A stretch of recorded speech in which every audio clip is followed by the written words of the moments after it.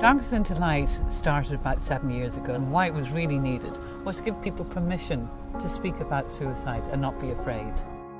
There's that saying that the darkest hour is always just before dawn, and it is for many people who are suicidal.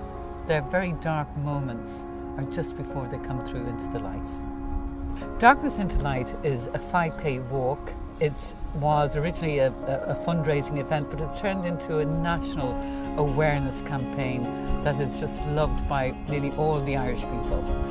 The first year we had 400 people walk in the Phoenix Park. Last year we had 80,000 people walk across our country. So you can see now that people are not afraid to talk about it. They're not afraid to ask for help. And Darkness into Light is that conduit that allows them to do that. I want to invite people to help us wage a war against suicide in our country. These events are run by ordinary volunteers, and it started off with the very first person saying yes. If she had said no, there would have been no Darkness into Light.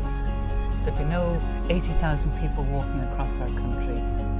And this just shows and reflects the importance of volunteers. We wouldn't survive without these people.